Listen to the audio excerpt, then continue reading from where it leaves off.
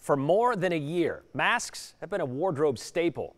We don't leave home without one, right? But as more Idahoans get the COVID-19 vaccine, there are more stores that are starting to drop their mask requirements for vaccinated customers. But are you comfortable going into a store without one, vaccinated or not?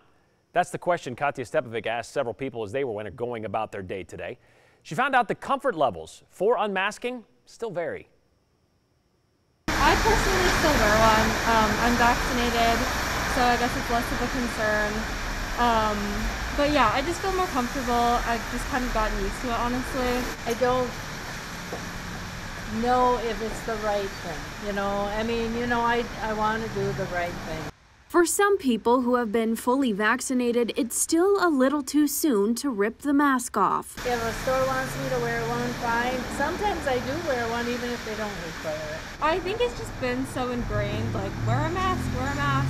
So I've just gotten used to it and I just wear one. When it gets closer to a larger percentage of people getting vaccinated, I'll feel more comfortable. Because right now we still have like the 6 feet in place, but I find it hard to like keep that distance. No, I don't trust that, you know, people are fully vaccinated. I would love to trust everybody, and if it is true, and then I would take off my mask. But other than that, right now, no.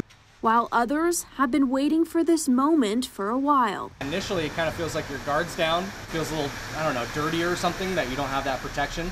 I've been vaccinated. You know, I don't find it to be such an issue for me anymore, but you know, if it's more comfortable for the store owner to have your mask on, I think that's just as fine.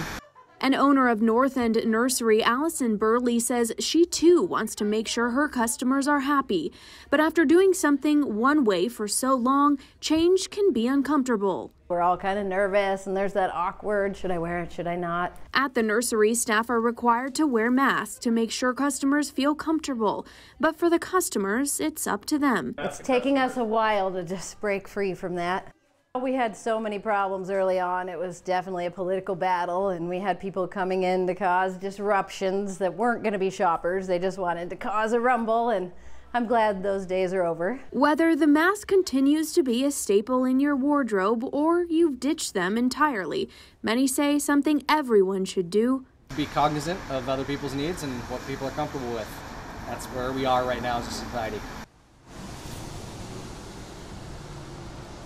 Now, unlike the state of Oregon, the state of Idaho does not require business owners to ask for proof of vaccination, but they do have the legal ability to do so. And the store owner we spoke with today, she says customers are getting more and more comfortable without masks. She says about 75% of them overall come in without one to begin with. Brian? And I think it is that comfort level. We've been wearing them for so long where it took us forever to kind of get used to wearing them. Now we're not really used to not wearing them.